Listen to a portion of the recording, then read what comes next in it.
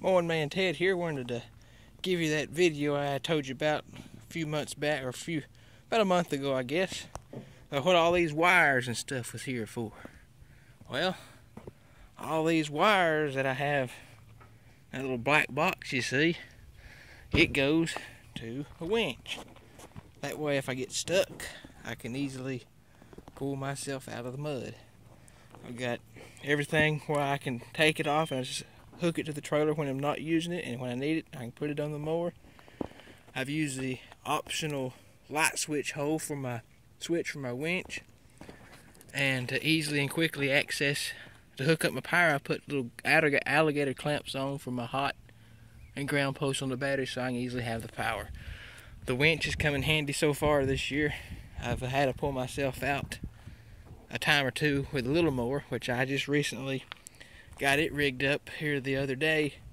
Had a receiver put on the front for it, so I can get the winch on it. Cause you see here, I got my wires tied under there.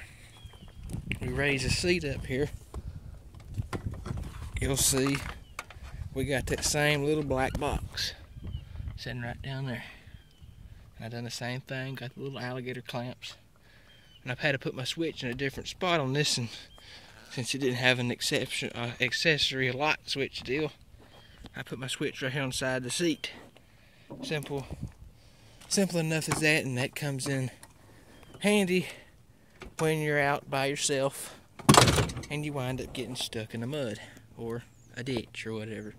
You can see well, maybe you can see there it is, a switch right down in there. All I gotta do when I'm needing it, just cut my zip tie, run my wire out the side, and put the right wire on my pot negative side of the winch, and then it's ready to rock and roll. So that's the best way to get yourself out of the mud. Just rig yourself up a way to have a winch.